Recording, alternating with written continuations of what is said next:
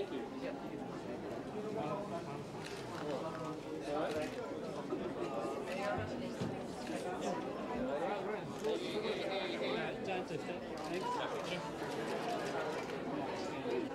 Good morning.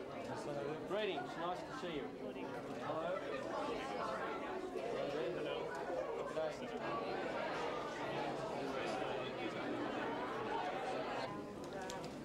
Concert, cultural events, our lecture program. It's a good space, isn't it? It has a great view of the city as well.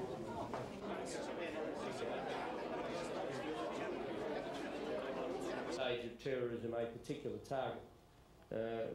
And I want to take this opportunity of saying to all of the members of the Australian diplomatic staff, both Australians and locally engaged staff, that the government does understand that, and we admire very much the professional way in which you carry out your duties in challenging circumstances. We are very much alive to that, and the government will continue to do all it can to ensure that your job is made not only, as I know it is, very rewarding and very productive, but also is conducted in the most secure circumstances that can be.